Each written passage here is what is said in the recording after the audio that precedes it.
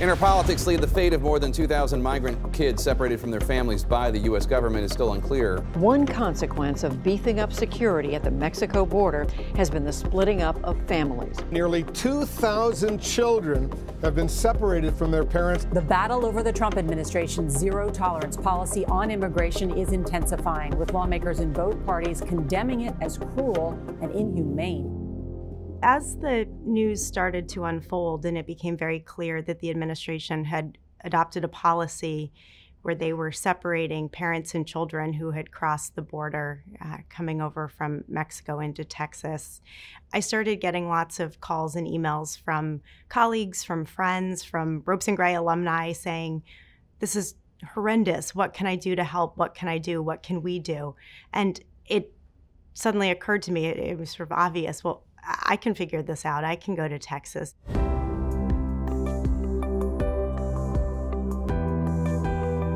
Jenny Rakoski was our first lawyer who dropped everything and on her own dime went to Texas to figure out how can Ropes and Gray help. She found Port Isabel, which was a detention center where not that many lawyers were helping out. Jenny came back from her first trip and said, "I think this is what we need to do. That's where the greatest need is. We'll figure it out." My job as director of the Pro Bono program and Pro Bono Council was to help put together a structure for how Ropes and Gray could respond in a way that was effective and coordinated. For a series of about 8 weeks, we sent down teams of Ropes and Gray lawyers, and each week the team would bring back a few families as ongoing clients. Looking back now, we had about, I think it's 110 lawyers who volunteered to help out. 18 of them were partners, 90 were associates in counsel. We had 17 summer associates who jumped in. And what I find in some ways even more compelling is that on top of those timekeeper hours, we had 80 plus support staff around the firm who got involved in significant ways. Once we actually had an opportunity to go in and meet with our clients, there were two key things we were focused on. One was learning what was going on with their children. It was the parents with whom we were meeting, and to try to do everything that we could to get the pieces we needed to find out where their children were. And then the other was starting to collect information about their personal stories to see whether there was any hope that any of them could bring a valid asylum claim. And as part of this effort, one of the things that we decided as a firm, as a program, was that we were willing to take on the families for full representation, so both for reunification and then also on their immigration proceedings, wherever they may lead. Well, one of the great things about this program is that even though we had different teams going on a week-to-week basis, there was continuity. Basically, clients were passed from one team to the other. And so I picked up a number of cases, and they were at varying stages. Some of them were at the inception, and we were trying to help clients be prepared for what was called a credible fear interview, which is the preliminary interview in front of an immigration officer to determine whether there's any possibility of asylum. Our job was to try to bring out their story, figure out the most important parts of the story, and fit them within the contours of what could be valid grounds for asylum.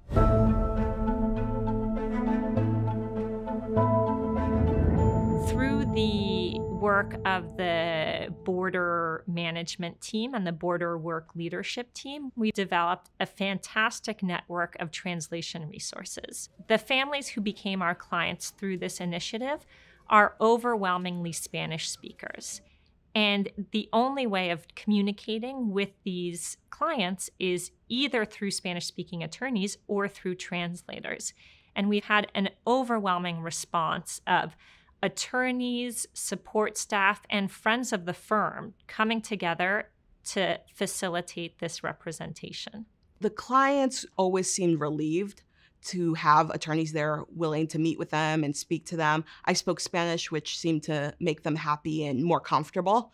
They all wanted to know about their children. That was usually one of the first questions they asked, if their children were okay, when they would be able to see their children. And then we walked them through what we knew, and we tried to gather information from them.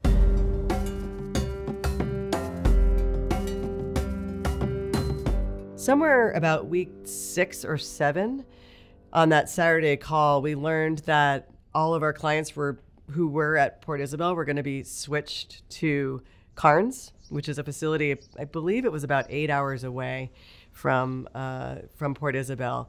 We had people planning to fly to Port Isabel the next day and had to pivot literally overnight and redeploy our team to a new facility at Carnes.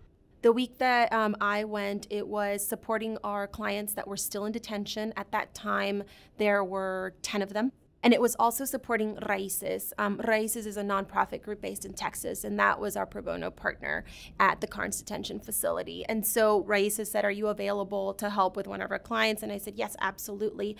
I met this man from Honduras and his son, his 14-year-old son. Both were there present in the visitation room, it's called. His particular story was that there was, the gang in Honduras, and they threatened him with his life. They killed his 2 cousins.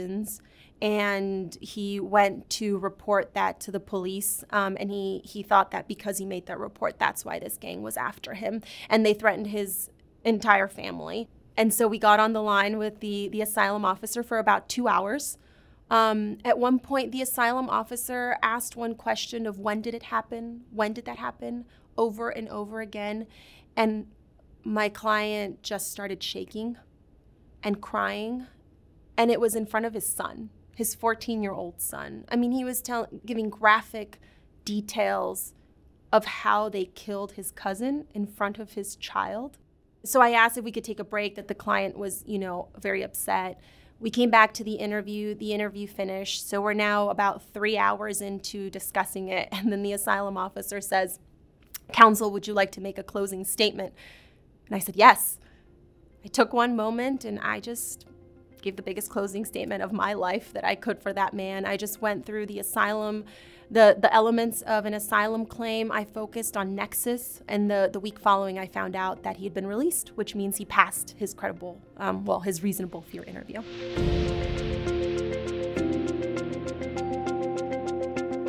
The vast majority of the firm's clients have now been released and reunited with their children.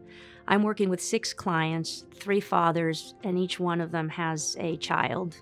We represent both the father and the child. They've been released, reunited, and are staying with family or friends. We've started judicial proceedings for all of them seeking asylum, and each of them has reported to their local ICE office and will continue to do so periodically as required by ICE. We expect that it probably will take 2 to 3 years to resolve their cases, and we plan to represent them through finalization. I am so proud to be a partner at Ropes & Gray, and mostly I feel really grateful. I'm grateful for the assistance and support that the firm has given to people who need it so desperately.